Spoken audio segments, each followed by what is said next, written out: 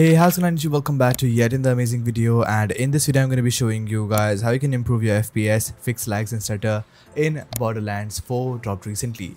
I hope this guide helps you out, so make sure to stick around till the end because I'm going to be covering all of the best Windows and game settings. And with all that said, let's get started with the intro.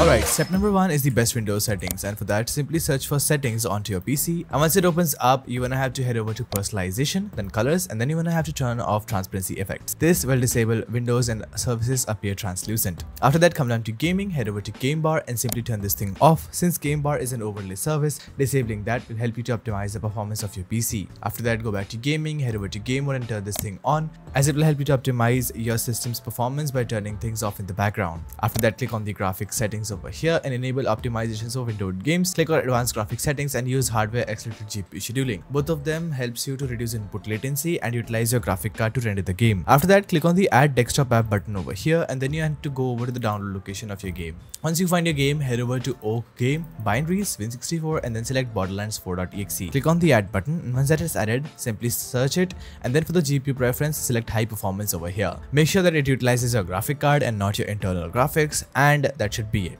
Once that is done, simply close it. Next step is compatibility settings, and for that you have to open up your Steam, right click on your game, head over to manage, click on browse local files, and once you're over here, double click on O Game, Binaries, Win64, and then you'll find Borderlands 4.exe. Right click on that, head over to properties, then click on compatibility and select disable full screen optimization. Then click on change high DPI setting, select this option, click on OK, and this will help you to fix input latency if you're using any kind of upscaling methods. Before moving ahead, I want to introduce you guys to ease's disk copy, which is really essential if you guys are playing your games on hard disk. Games like Borderlands 4 are really disk dependent, and if you guys run them on an SSD, you'll always get better FPS. You can come down to the link in the description below and download ease's disk copy from this page. Once you open it up, you guys will see a very simple yet efficient software just like this, and over here it offers you disk mode, system mode, partition mode, and emergency disk. Once again, what you're looking for in this is the system mode, which automatically detects your Windows 11 on the disk, and then you can simply select the target disk, which could be an SSD. Once you find it, simply select it, click on the select button over here, then click on enable advanced mode, and as you click on the next button, it will ask you to allocate the space on your drive. Once again, you have to format your new disk drive and then click on the proceed button, and on one click it will move your operating system from disk 0 to disk 1, and that is how you can simply transfer your Windows from hard disk drive to an SSD. ease's disk copy is lightning fast, and it always keeps the process hassle free and corruption free. That means you will never have to face any kind of corruption if you're using this. Your operating system would be safe along with your data. I have left a free download link to ease's disk copy right in the description below. Make sure to go check it out from there. Next step is disabling background applications, and for that simply search for edit group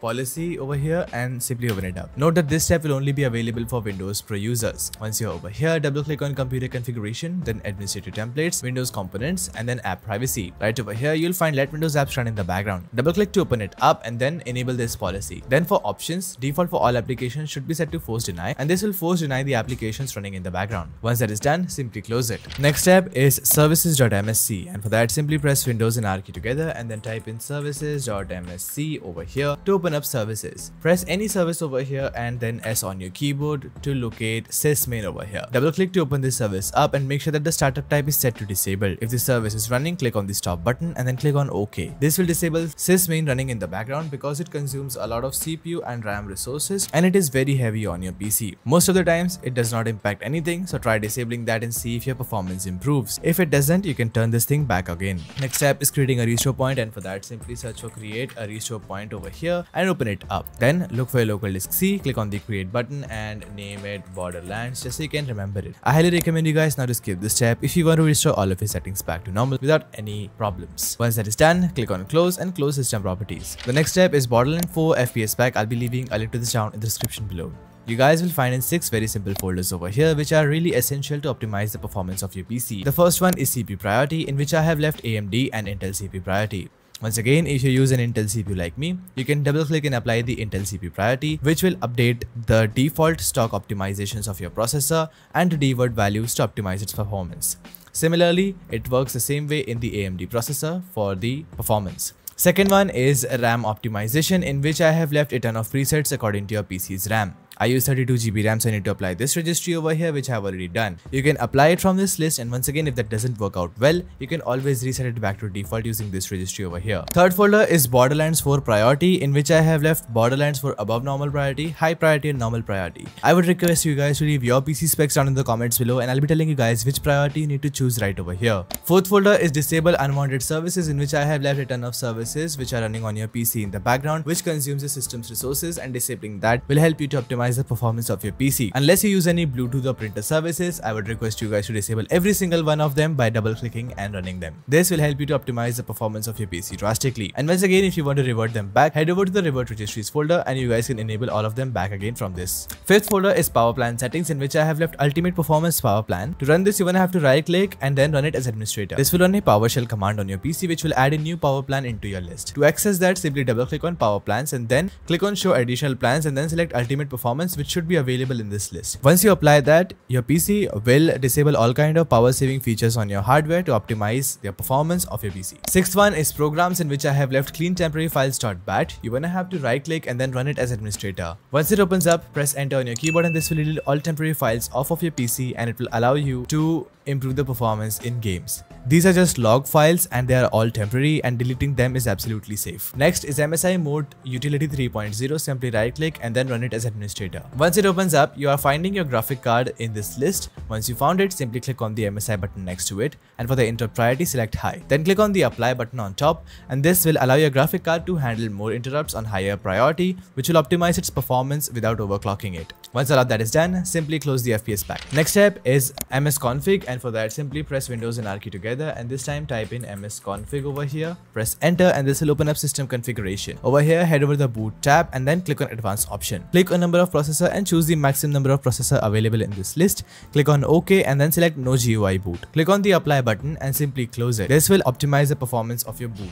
Once all of that is done, you guys can now drop into the game for the best in-game settings. Okay, once you're in your game, press your escape key and then head over to options. Over here under the visual settings, you have to make sure that your display mode is set to windowed full screen. Display stats, I have turned it off, but you guys can also enable that. Limit frame rate should be turned off. Vertical sync should be turned off. FOV and vehicle FOV should be set to the default ones. Head over to the advanced tab, and then for the graphic preset, I have gone with low. You can also run an auto detect, but that is not optimal. Anti-aliasing should be turned on. Upscaling method, I have gone with DLSS because I use an Nvidia graphic card. If you guys use the AMD graphic card, you guys can go with FSR. Once again, the upscaling quality, you can go with balanced or quality. Both of them works absolutely fine. However, if you guys have a low-end PC, you can go with performance. Then for Nvidia Reflex Low Latency, I've gone with on plus boost. Frame generation should be turned on if you guys have it available for your PC. Now make sure that this will induce a little bit of input latency, so if you guys are okay with that, turn this thing on and it will help you to gain significant FPS boost. Then another environment tab, you have Edge LOD loading range, go with near, geometry, texture streaming speed. All of them should be set to low. However, texture quality can be set to medium if your graphic card can support it. The most important setting over here is the volumetric fog and cloud. You always want to set this thing to low. Then you have volumetric cloud shadows, go with disabled. Then lighting, reflection and shading quality, all of them should be set to low. Post-process quality should be set to low. Motion blur should be set to off. And once that is done, press F to apply these settings. Then under the audio tab, for the audio preset, select balanced over here, and once that is done, you can go back and enjoy your game with the highest FPS possible. So guys, that was it for this video. I hope I could have helped you out. If I could have, make sure to leave a like and smash the subscribe button because we are really close to 250,000 subscribers. Do let me know how it worked for you, and with all that said, I'll see you all in another amazing video. Until then, stay tuned, keep watching BareFox, and peace out.